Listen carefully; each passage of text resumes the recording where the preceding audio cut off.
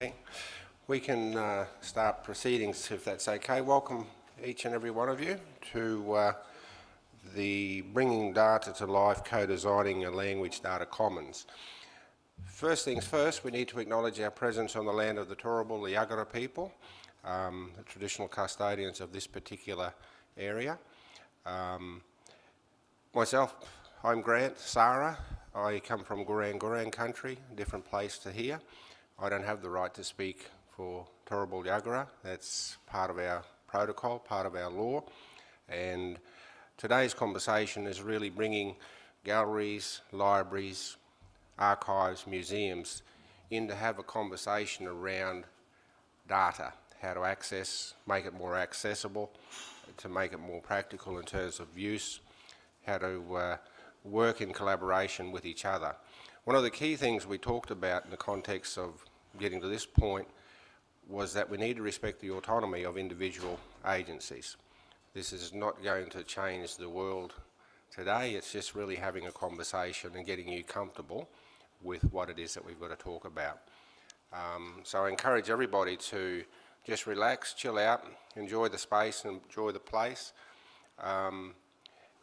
In most forums that I facilitate, I recognise that everybody in this room, you come together with the right head, the right heart to make change. Whether you realise it or not, what you're trying to do in this space through collaboration is contribute to a greater conversation around truth-telling, and that's an important thing to embrace. Individually, each and every one of you are unique and special, but not any of us are perfect, so we don't have the right to judge each other. We need to stand by each other and support each other.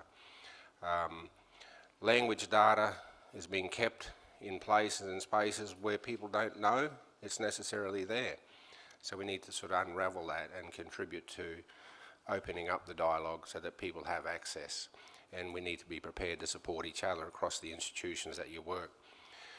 The values for today are ancient values that have always been part of our culture and society, and it's about caring and sharing and respect for each other as people, but being conscious of where we sit on Torrbal Yuggera land today and enjoying the conversation, because I think personally we can get a lot out of today. We're not going to change the world in a day, but we're going to make significant steps. What I'd like to do is hand to Jenny Fuster to just give you a bit of an inside overview, if that's okay, and I'm assuming that this virtual stuff will all sink in. So we'll hear from Jenny.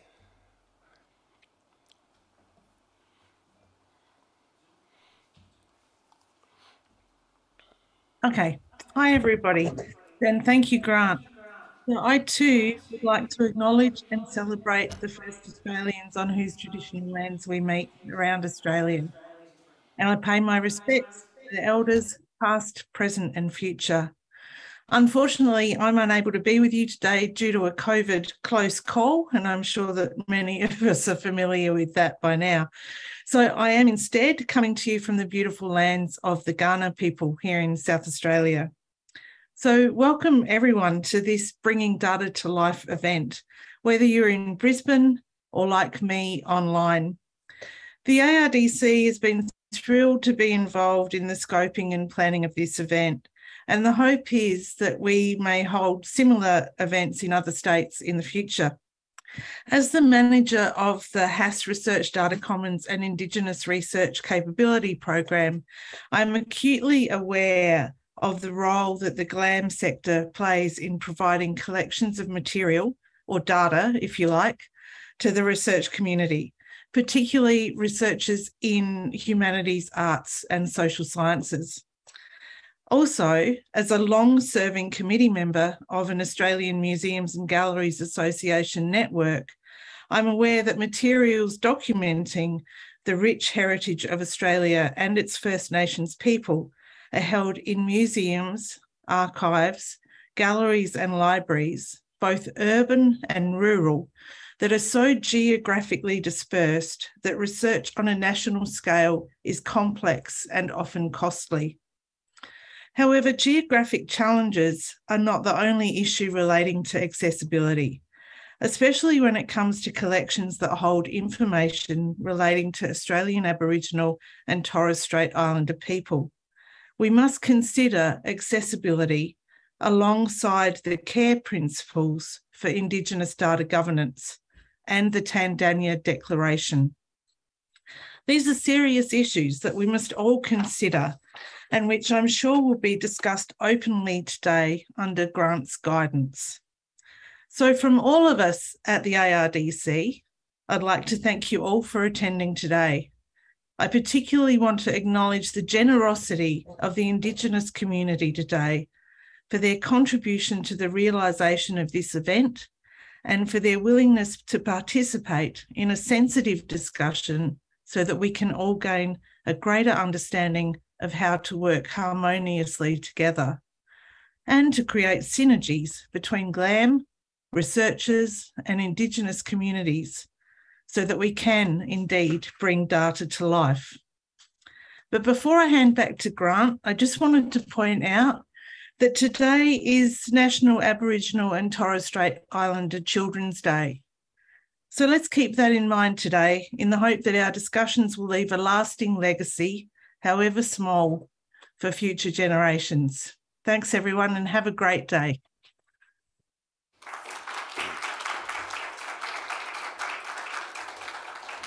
Thank you, Jenny, for your introduction.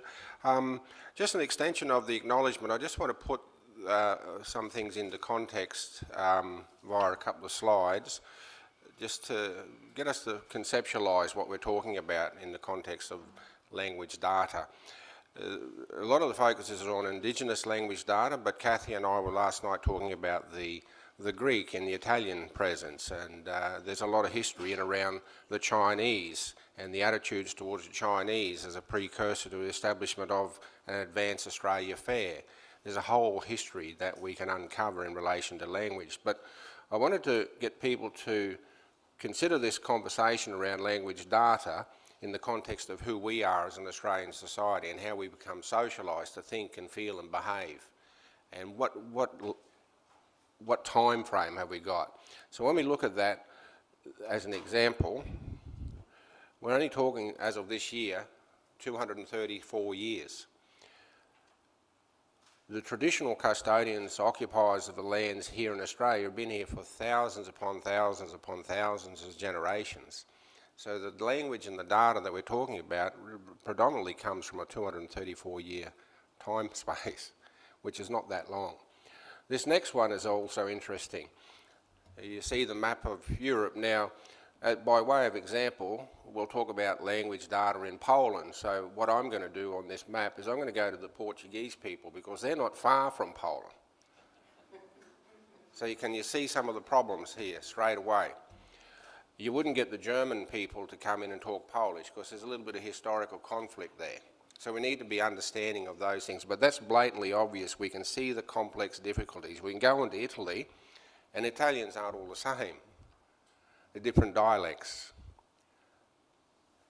So if we can understand that in the context of this conversation as we go through, we're only in our infancy, and there's an opportunity to go forward and consolidate and collaborate. There's no experts in this room, but you're all here for the right reasons. You've got the right head, the right heart, and you want to transcend problems to come up with meaningful solutions based on your shared contributions. Yeah?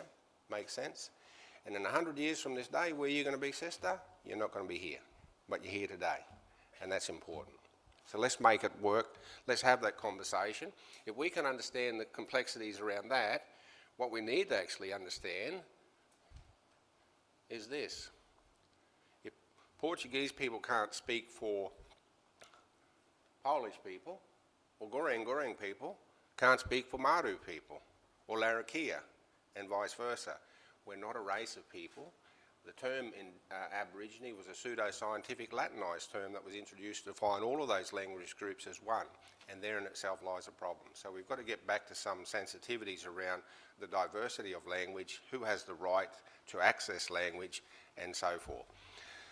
And that's part of what your conversation's all about. So keep those slides in mind, and I'm going to invite our first panel members up today. There's 3 panel conversations that we're going to have. The first one will be around co-design, an exploration of what is meant by co-design and bringing data to life, and that will consist of Sandra, Phillips, University of Queensland, Rose Barracliff, Queensland State Archives, Louise Danoon, State Library, Queensland, and Michael, how do you say that? Hall.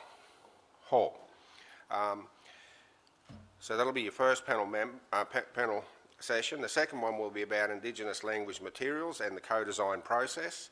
And the third panel is about oral histories and co-design processes. And we'll wrap up the day with a bit of a roundtable conversation, a combination of everything that's talked about in the panels, but it'll be an interactive conversation among yourselves as well. So if there's questions that you want to ask, depending on time, you can put that to the panel and I'll moderate those conversations. So we'll invite our first group of panel members up, if that's okay.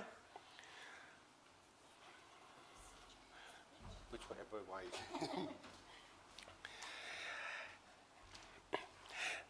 Now, I understand in my briefing that you've all been informed of the panel process and what you're to do, starting with a 5-minute intro of self, and then I'll let you go to talk, yeah? Michael, what's it like to be the most handsome gentleman on the panel? It's a first. Okay, so I'll hand it to you to start the conversation, and we'll start with this young lady here. Oh, starting with me, I believe. Oh, We'll just Yeah, aren't you? double check what the desk is going to do for us.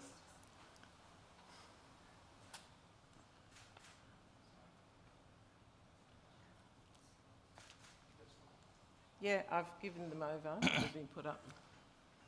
Okay, I might stand up for my little 5 minutes. And Grant, I'm happy for you to make sure that I keep to time. Sorry, Rose, I'm going to have to squeeze past you. Jump over here. Okay, great.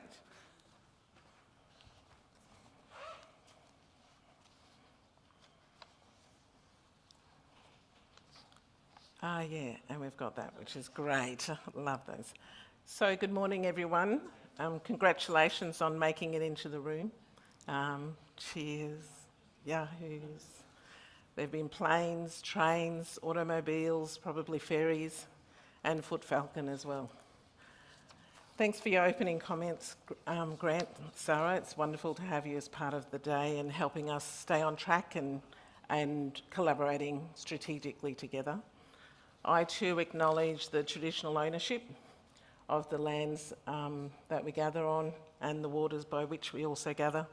The Turrbal and Yuggera or Yuggera peoples of the countries on which metropolitan Brisbane has been imposed, and the lands upon which metropolitan Brisbane continues to dominate the landscape. Us, as Aboriginal and Torres Strait Islander peoples, our cultures, our histories, and, by definition, our futures.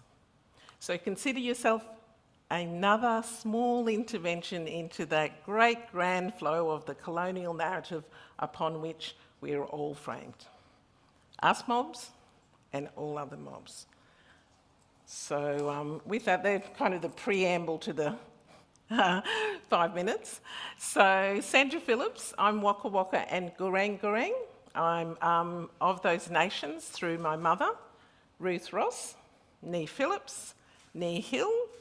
I'm born of the Mai family in North Burnett region of Queensland.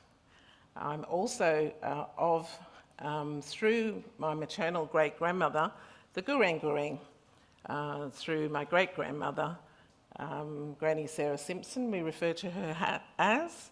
Granny Sarra passed 2 months before my birth, and in the year upon which the Australian people agreed that we should be counted in the census. So what year was that? 67, exactly. So 55 years later, here we are again discussing the possibility of constitutional change, which we may touch on at different points during the day. So Granny Sarra Simpson passed in 1967, and Granny Sarra was a daughter of the late, of course, Molly Jones, who is an apical ancestor on the Port Curtis Coral Coast, successful native title consent determination. Subsequently, I am inveigled in kinship with Grant Sarra and also Robert McClellan and possibly other mob in the room. So, 5 slides, probably now 2.5 minutes. Co-design, some ideas. I liked what Grant said. There are no experts in the room, or alternatively, we are all experts in the room. So a bit of both. Let's find out. Let's find the sweet spot of that. Next slide, please. So let's start with some cautionary notes. Why not? And these are quotes from Maggie Walter, Distinguished Professor Maggie Walter, Europe Truth and Justice Commissioner, quantitative sociologist, and Emeritus Professor at the University of Tasmania, and also a woman Indigenous to Tasmania. So Maggie cautions us on a few things as we step into the space of a room framed by the term co-design. Lovely, thank you. So Maggie's cautions, be careful with words like co-design, which is flitting around more frequently with no solid definition. So when we first started our conversations under the director leadership of Professor Michael Hoare, UQ Haas Humanities and Social Sciences faculty colleague, I said, but what are we talking about? What do we mean when we say co-design? So Maggie Walter's cautionary note, be careful with these words, which to my mind means taking care. Okay, it's not to scare us off, but it's to engage us with an entreaty to take care. Maggie also writes, real co-design in practice is an equal share in decision-making and equality of power. So a practice of sharing power and perhaps benefit. That's what we mean, or what we ideally could mean when we speak of and practice co-design.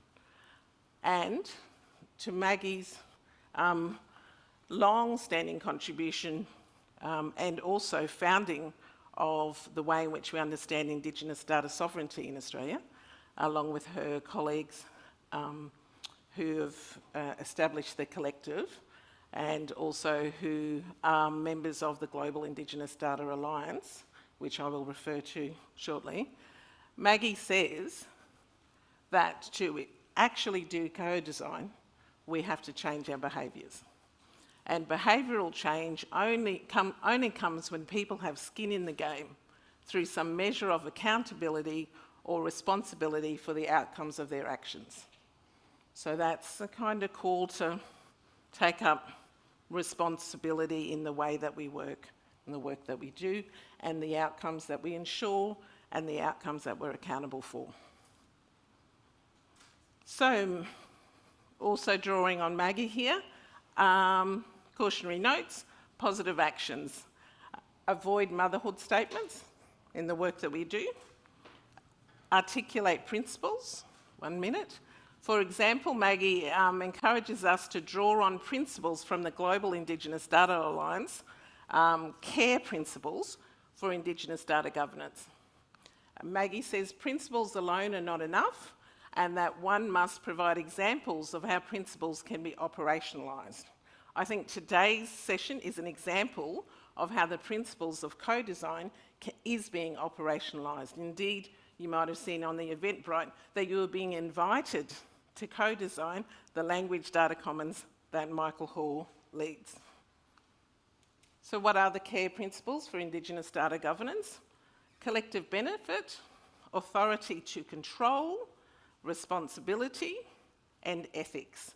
Now, I have information around all of this, but let's just park that there, and we'll be probably touching on this throughout the day, and I'm sure my amazing colleagues in academia and in the sectors that GLAM kind of provides an umbrella over, libraries, archives, museums, and libraries, archives, museums, galleries.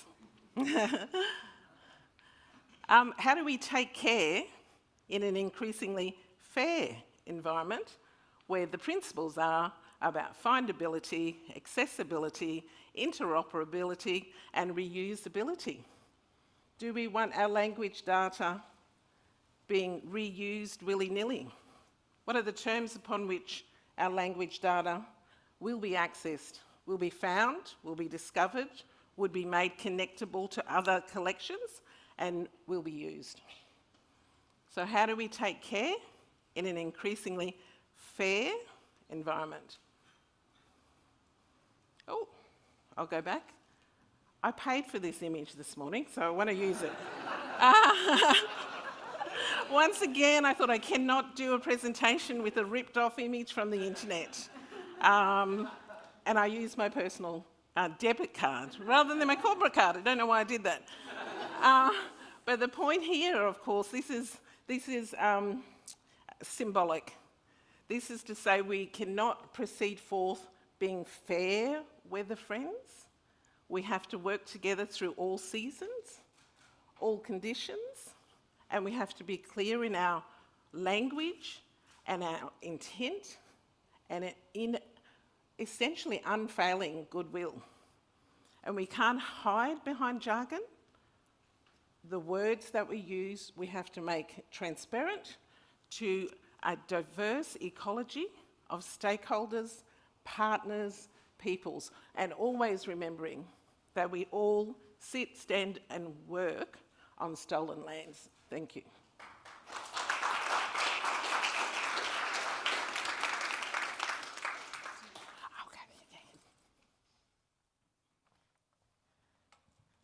Who's going next?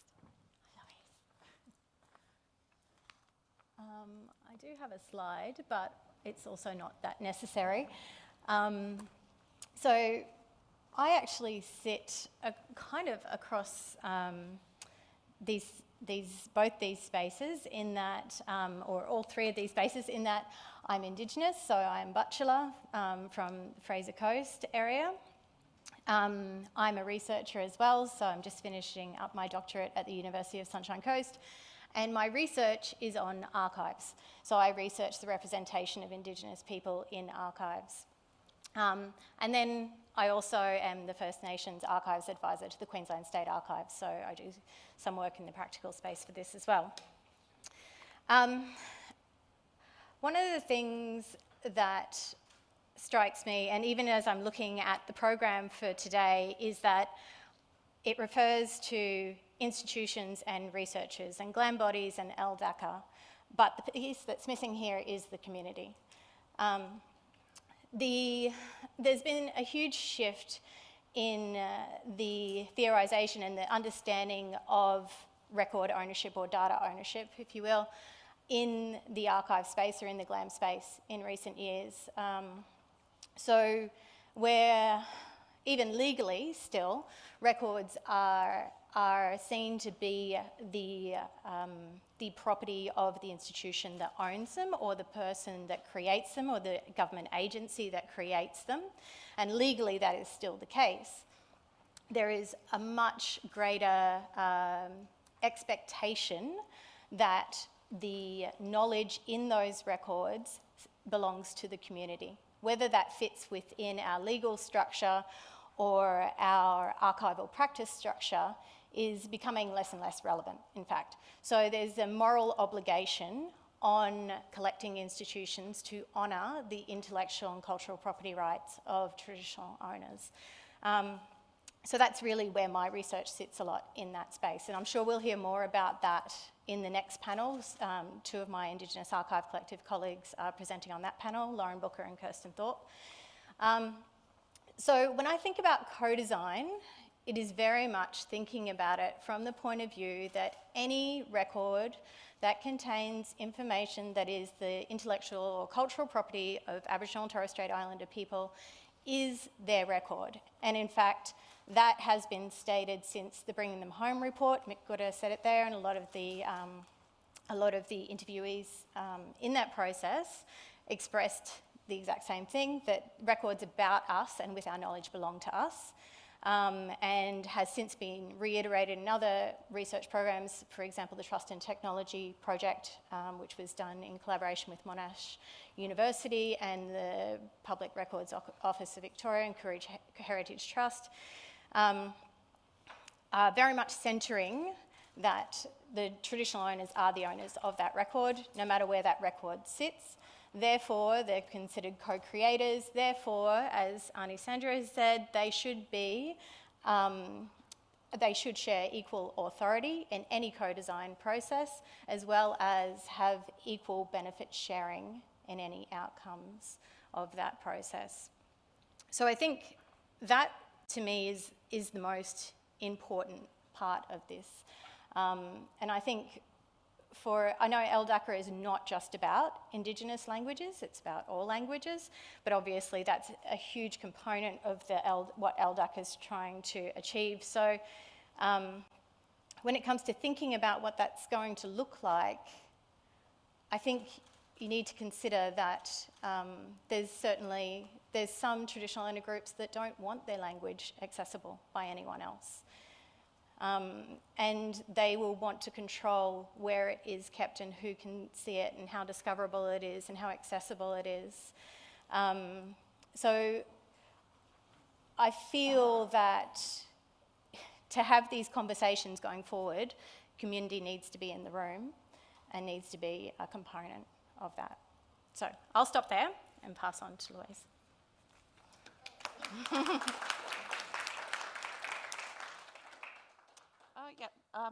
Well, thank you, and it's fantastic to be here. Only briefly, unfortunately, I have to leave, but I too would like to acknowledge the traditional custodians of the land that we gather and pay our respects, and to really take the time to think about what that means and in the different contexts. Also that we're in the room with some absolutely astounding people, both on the panel, and I wanted to acknowledge Robert Wing. He was working with us as the languages coordinator at State Library, and Des Crump, who was formerly in the role. And the State Library has been, we're part of the GLAM sector.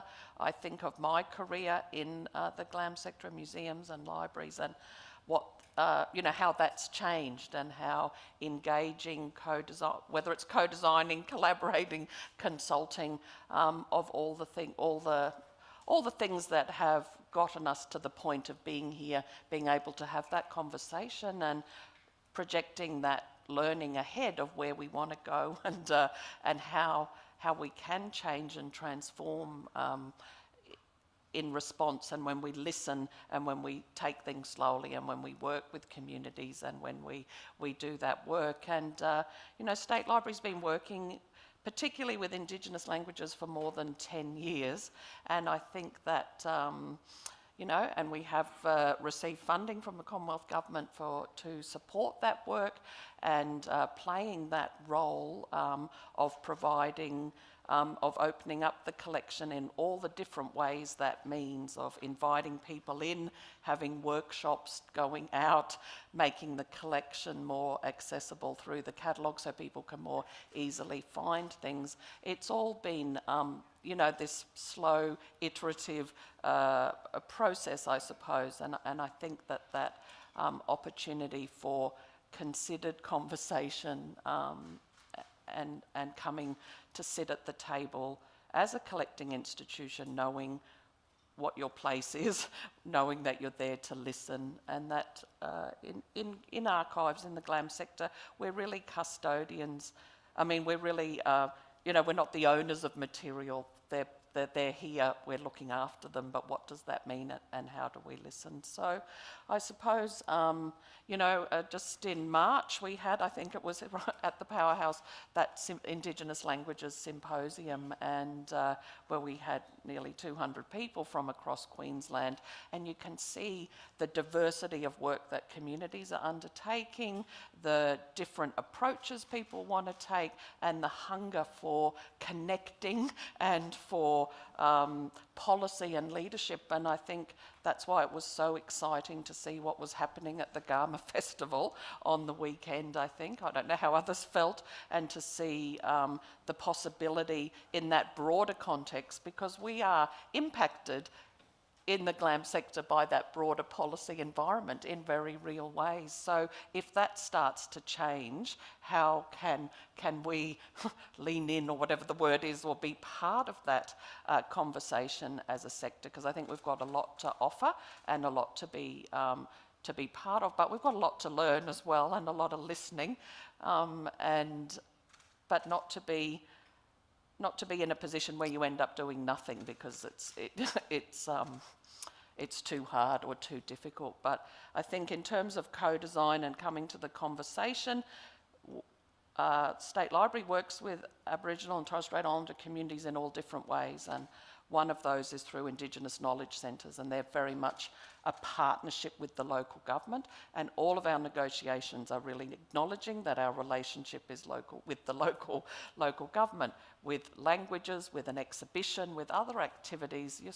You know what you're at the table, and how do you have clarity about that. Things might change and evolve, but you come back to what's there.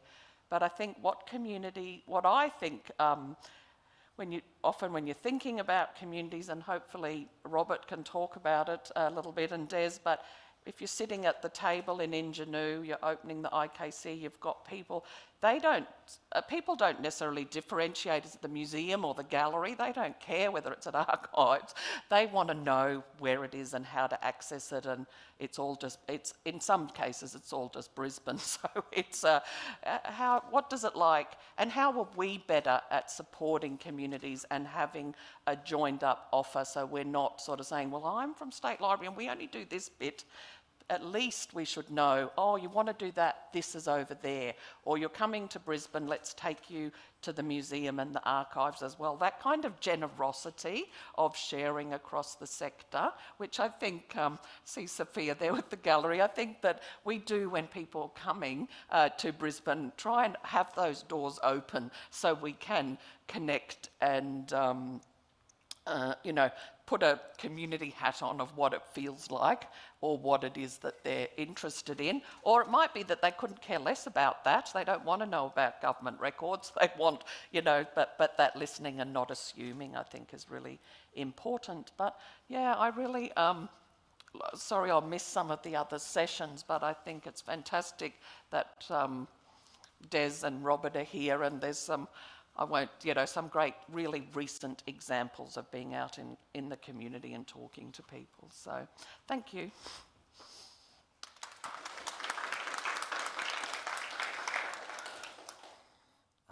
So I'd like to acknowledge the traditional owners of the lands in which we're meeting today as well, and pay respects to people in the room, but also people outside the room, elders past, present and future.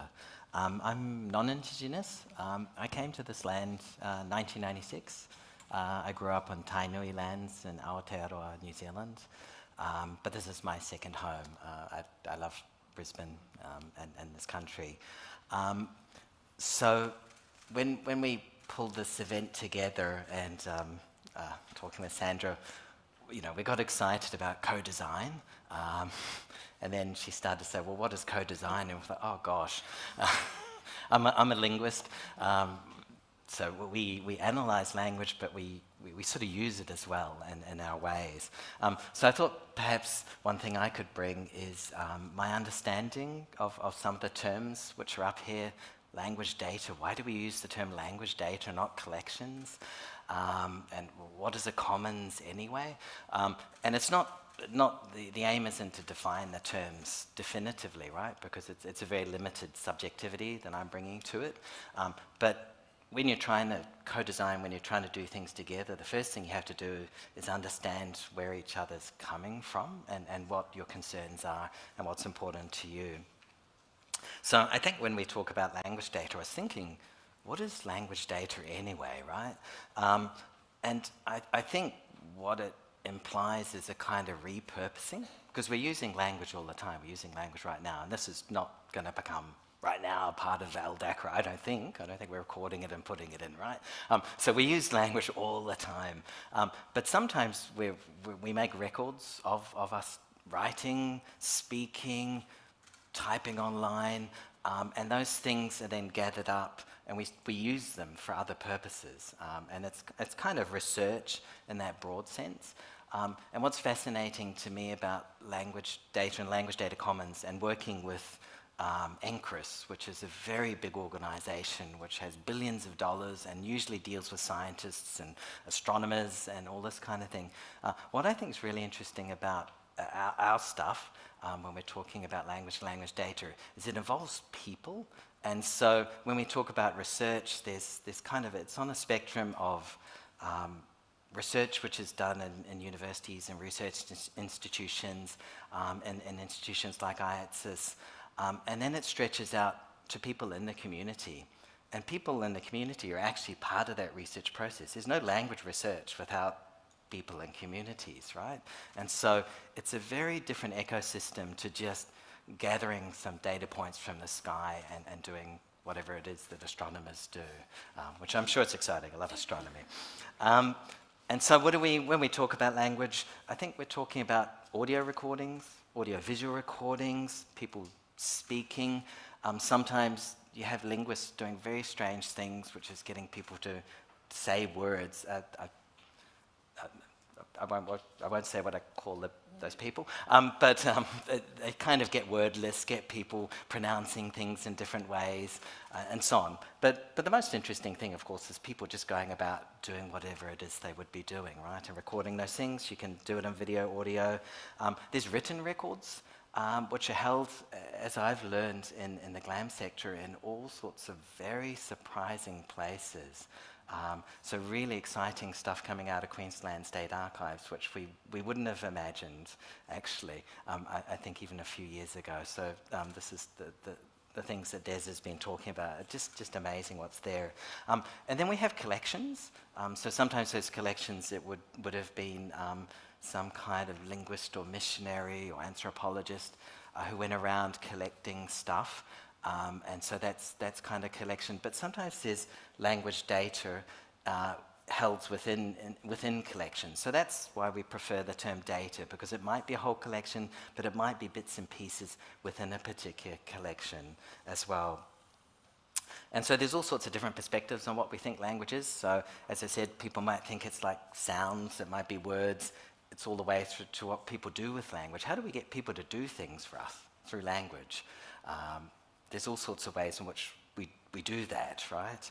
And we were talking about that last night. We talk about it being national, so it's a national commons. So the idea of national is it's all the languages of Australia and its region. So of course that starts with the Indigenous languages of Australia, Aboriginal and Torres Strait Islander languages. There's also all the non-Indigenous languages, English, Auslan, I think, is non-Indigenous. You have migrant languages as well. English is a migrant language too, right? But it has a particular place in Australian society.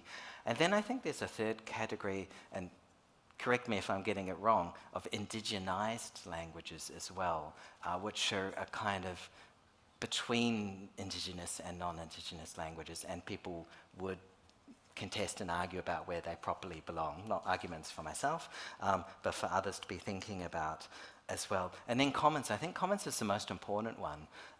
When we say commons, we don't mean the language data is in common or held in common by people. That is not the meaning.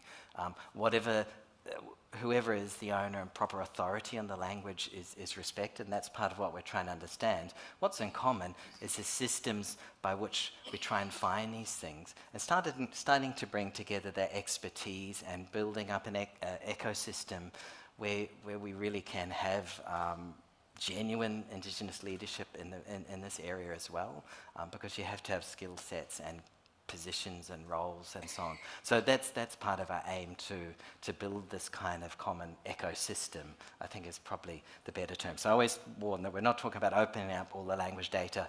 I would never do it with the data that I collect. You can't do that to people. So I'm quite well aware that's not what we're on about here.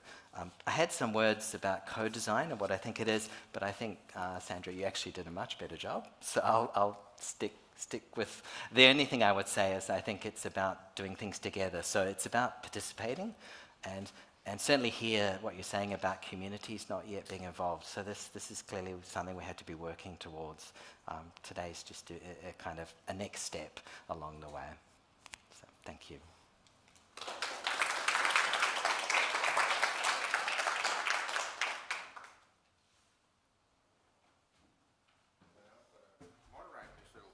In some way. Let me start by congratulating you, Leanne, on you took the whole GLAM thing to heart. Louise. Where did I get Louise? What did I say, Leanne? Doesn't matter. Louise. What is, Sandra and Rose, what's the importance of being trauma-informed in this conversation around co-design, given the past, present, intergenerational trauma and all those sorts of things? I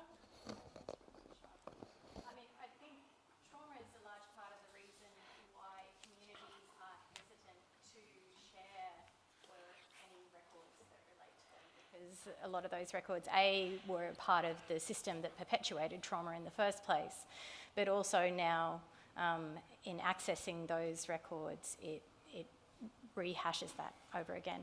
So I think trauma-informed practice is very, very important in any sort of archival or record collection process, for sure. When I reminded myself and all of us that we're on stolen lands, I didn't do that for pure rhetorical reasons. It connects to the experience of being Indigenous every day. And it should also connect to the experience of being non-Indigenous every day. Every time a non-Indigenous professional in this country gets approached, rework in relation to Indigenous peoples, cultures, communities and knowledges, I would like you all to take care when you are approached and to give it a bit of pause before you perhaps just, you know, I'm using an old return function I learned how to type in high school. So before you flick off that email, just pause a little and think about what the inquiry is about, what the approach is about, what spirit and energy might be animating this approach.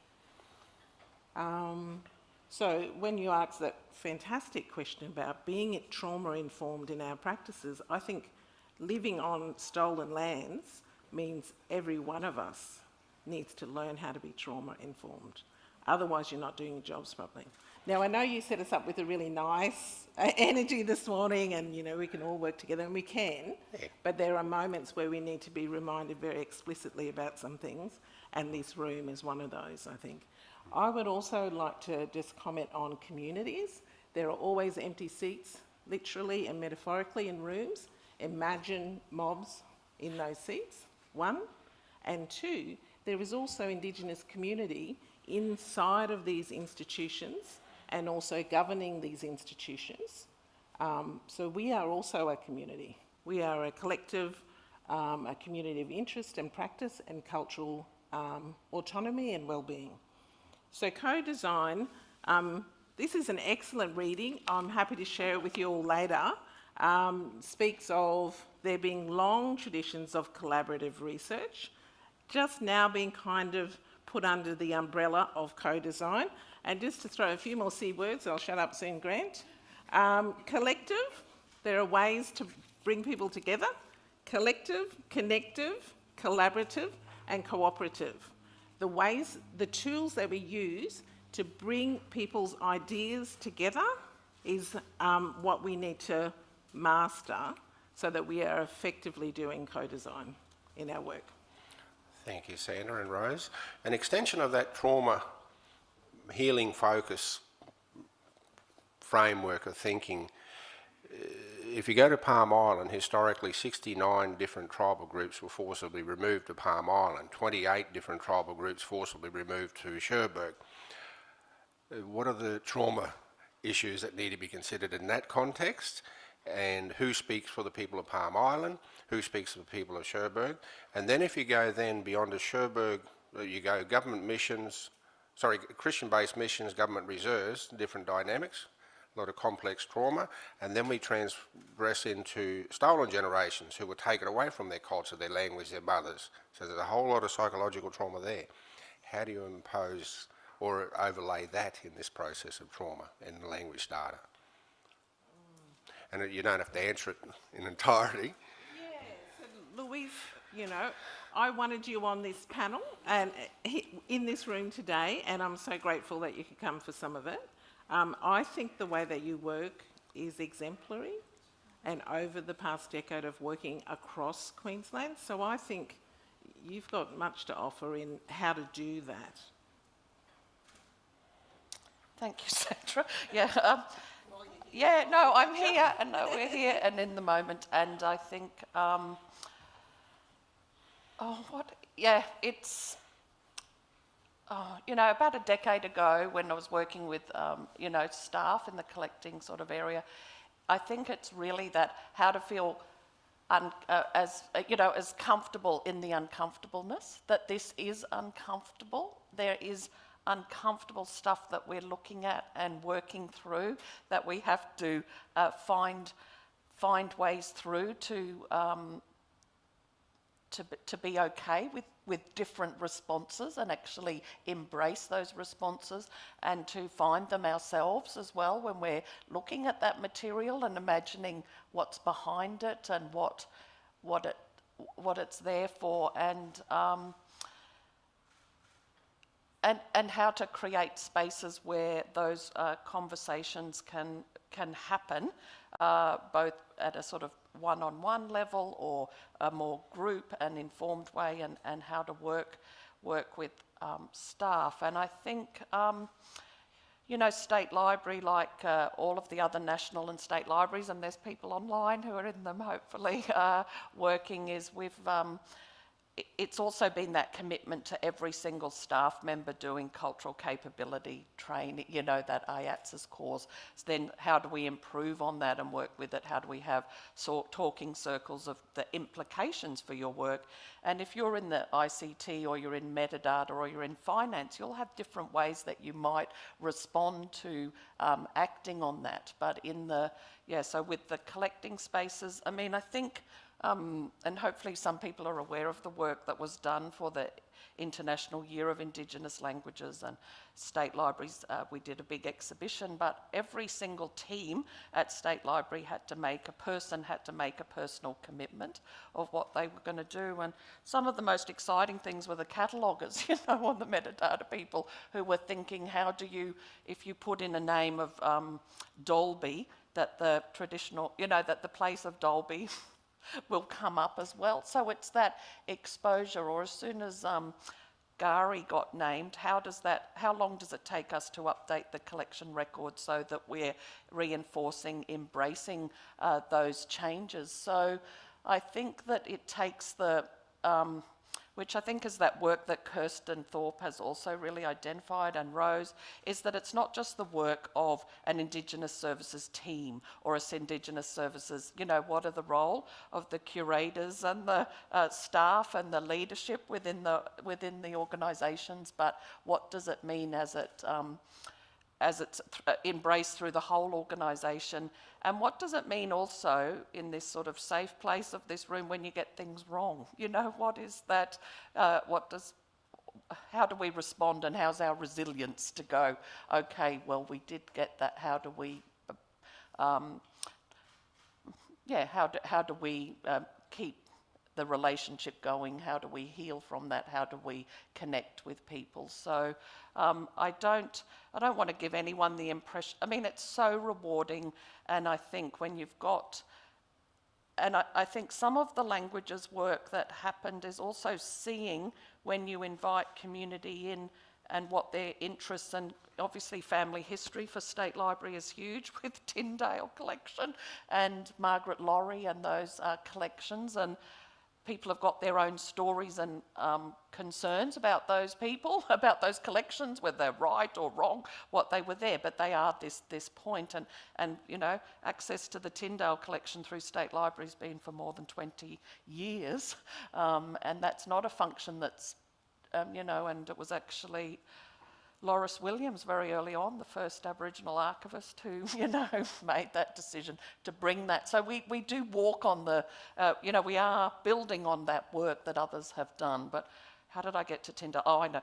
So what are people coming in and researching, you know, within the collections? And it is languages that you can see people are excited and engaged with.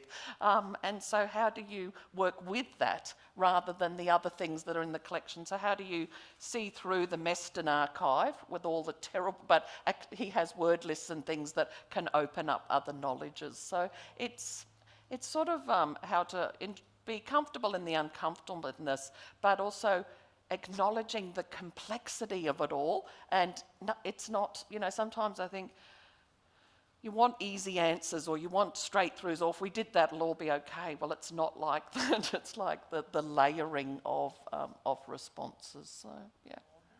Can I just say something? Yeah. State Library of Queensland, something I think that you do really well is you have, like, if you look at the state libraries around Australia, State Library of Queensland has a disproportionately high number of Indigenous staff. And I think that's key. You've got to create employment for Aboriginal and Torres Strait Islander people to embed those perspectives in your day-to-day practice. And the Indigenous knowledge centres spread throughout Queensland. You mentioned, you know, about a lot of the collections are held in Brisbane. I think we need to change that. We're a huge state. We need to be working and researching and supporting language revitalisation in communities, not making communities have to come down to the city to be able to do this work. Just on the issue of Tyndale, in his day, our old Aboriginal people weren't given a voice. So there needs to be a conversation in a modern day around the cultural veracity of Tyndale's information, and that's what's got to be enabled as part of this process. Michael, you talked about astronomers and your fascination with them. The first astronomers were from here, and they got a story to tell too, which is important as well. We're getting to the end of this panel conversation, but I'm going to open it up to a couple of questions from the floor. But Louise, you raised an interesting point, and Sandra, you also talked about ethics. We need to precede the word ethics with cultural ethics against a diverse backdrop of many different First Nations peoples. Even the reference to nations is an introduced language term, whereas we could talk about custodians or occupiers. So that's sort of a lot of complexity around that.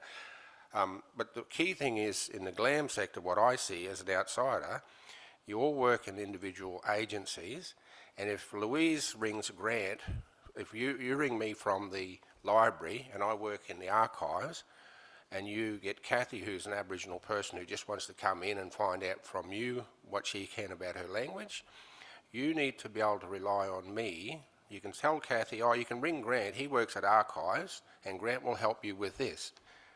So when Kathy comes to see Grant, you've established a communication link for Kathy to come to me. I need to honour and respect your link back, otherwise it all falls by the wayside. Basic stuff. You don't promise things that can't be delivered. That's a big no-no in Aboriginal engagement. Are there any burning questions that come from the audience to any of the panel members? Nick, you're churning one out. I can see. So another C word, copyright. So in amongst all this stuff, with all the best intentions in the world, you've got this tyrannical regime of copyright that blocks access to stuff for Aboriginal people. So are there ways of subverting that, please, so that Aboriginal people can get access to materials if the copyright holders can't be found? Just a question. Can I just say, sometimes the copyright holders can be very easily found and are still holding on to it, and they will also at the very same time be people who uphold certain ideals about Aboriginal peoples and cultures. Yeah. Okay? Yeah. But in terms of practice, how our colleagues in different institutions navigate that. I mean, copyright is obviously a huge issue that is dominating this notion of ownership of records, and yeah, there's very little appetite for taking on copyright as a legislation, I would say. And that's why I say that even if there's not a legislative right there or a legislative obligation, there is still a moral obligation. And I certainly see that with State Library of Queensland and with Queensland State Archives are moving more towards considering their moral obligations within how they have to operate as an organisation, rather than strictly, or you know, they're not doing anything illegal, let me just say that on record, but they are solutions orientated. Yeah. So, but that's part of why it's so important to be able to have a conversation rather than just doing things systematically, and that's why it's important to have all stakeholders in that record involved in that conversation. Mm-hmm. One more question before we move to the next panel. Mine's just a question. So Kylie Brass from the Academy of the Humanities. It's another C word, custodianship. So, you know, I'll often talk about GLAM sector as being data custodians. Say, for example, you're using... I'd love just a bit of a reflection on how to use that word well, and, you know, in the sense of, I guess, the legal ownership, you know, or property of GLAM, you know, is that the right terminology to be using? Should we be thinking of custodianship, and what does it mean in Aboriginal communities to be talking about ownership and custodianship? What does it mean in the GLAM sector? And, you know, the nuance there. Sorry, I feel like I'm... Louise, feel free to jump in at any point in time. I mean, there is a difference between legal ownership and custodianship, firstly. Secondly, anything that requires an understanding of what community would think requires asking the community, so I won't speak for any communities. But I see often, because I do work, obviously, across Queensland State Archives, but I've done some work with State Library of Queensland as well, that there is very little understanding of how different those two organisations are and how that affects what you can access in those collections and how you can access it. And that's where you come into that difference between custodianship and ownership, and who can set the rights on, like, restricted access periods, for example. So State Library of Queensland, I would say, has a lot more autonomy in that regard than Queensland State Archives is literally just a custodian of the records that they are managing. Those records at Queensland State Archives still, and will always legally at this point in time, belong to the parent agency that created those records. So they literally are just following the instructions they've been given. Whereas when State Library of Queensland acquires collections, there is, in a lot of cases, transfer of ownership, therefore transfer of control of those records. So there's nuance in that space that needs to be understood a lot better from communities, from researchers, from everyone, I would say. Thank you, Rose. And look, in the interest of time, we're actually behind, but that's okay. If you do have any other questions, you've still got Little Lunch and Big Lunch in which you can ask questions of these panel members or other panel members. I've got a bit of a dilemma here. I noticed on the next panel we've got 6 panel members, but I only got 4 seats. So that's going to be problematic. Thank you very much, Rose, Sandra, Louise and Michael, for your excellent start to the day. 2 are long distance. Oh, right, so that's cool.